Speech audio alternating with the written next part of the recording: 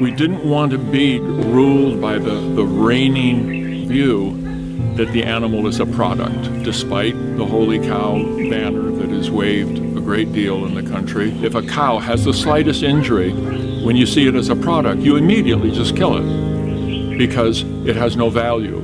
If it doesn't give milk anymore, you just abandon it. If there's a fracture on the leg of a donkey, you just get rid of it, based on the utility of an animal for you, the human being.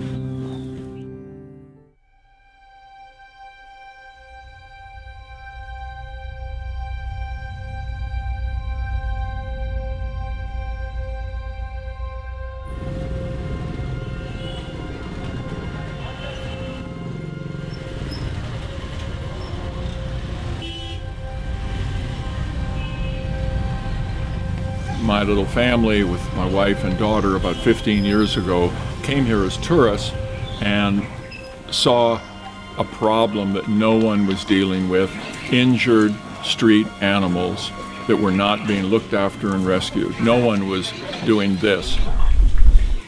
15 years ago, we lived in a small village and we talked some nice folks into using a small piece of a village property to start our first shelter, and we were there for 6 years, and it was a great little shelter, up to 80 animals.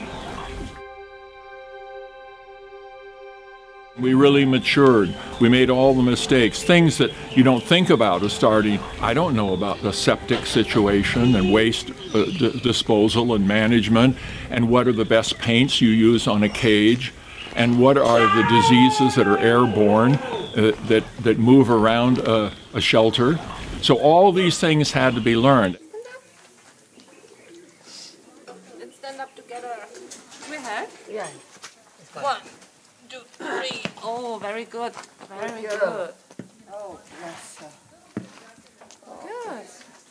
Good. An animal, at the end of the day, does not care much about spay-neuter. What a dog really would like people to take care of is mange, the little bug that gets under their skin and has them scratching their whole life away. It turns out the veterinary programs in India are based solely on farmed animals. So we thought, oh great, we have our first doctor. We got one here and he signed a deal. And he says, I don't know anything about dog medicine. We had to immediately send him out to go to another shelter in Jaipur and spend a month there to learn spay-neuter and to learn the medical protocols surrounding a dog. The real upside of it is that we learned it from the heart. We didn't learn it out of a textbook. We learned it from the problems that we met. So we were ready to deal with whatever animal was injured. We didn't have a species preference. Those challenges, why sometimes it felt like, oh God, the more you see, the more the weight feels on your shoulder. But on the other hand, you know it should teach you, if you've got a reasonable heart and a good brain, that you're onto a worthy problem. People tend to shy away from the hardest problems. Loving your individual pets and not looking at all about the feedlots of the animals, you know, in the world. If we all give up hope, why shouldn't the next person?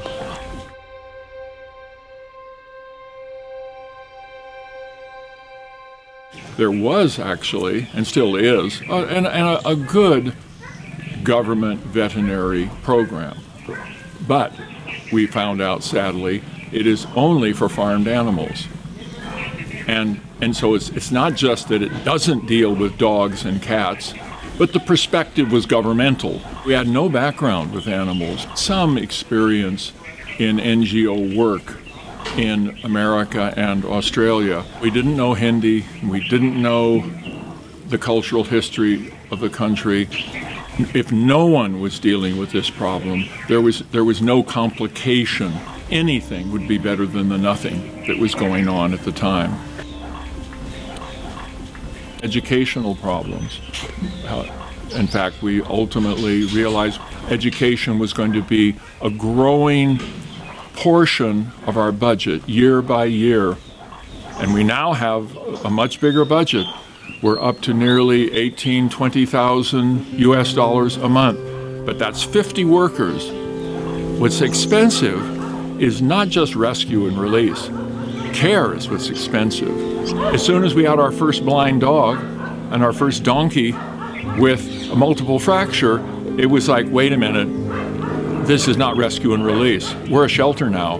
And a shelter has a different idea to it about space, about organization, about the kind of medicine. As of today, we have rescued over 60,000 street animals. Thanks for coming to Animal Aid Charitable Trust.